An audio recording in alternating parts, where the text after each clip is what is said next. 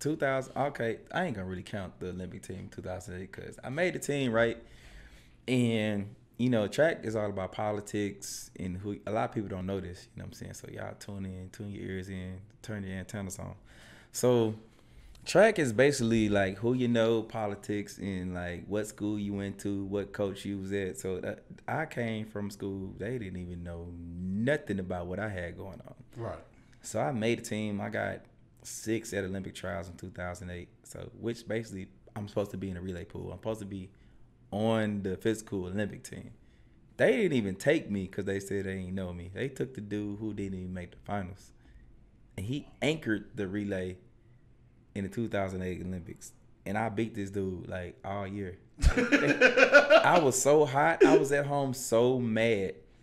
So that too. Next year, World Championships and 2009 World Championships were in Berlin. So that year, I won nationals. Like, I came back and won. So I got 6th place the year before. I came back and won nationals, indoor and out. I had won indoor in 2008, but indoors, in track world, I don't really mean that. They were like, oh, yeah, 60 meters, you good. But you can be the best if you can win when you outside. So I won U.S. Nationals in 2009. I came back and won. I said I would never let nobody deny me no team ever again.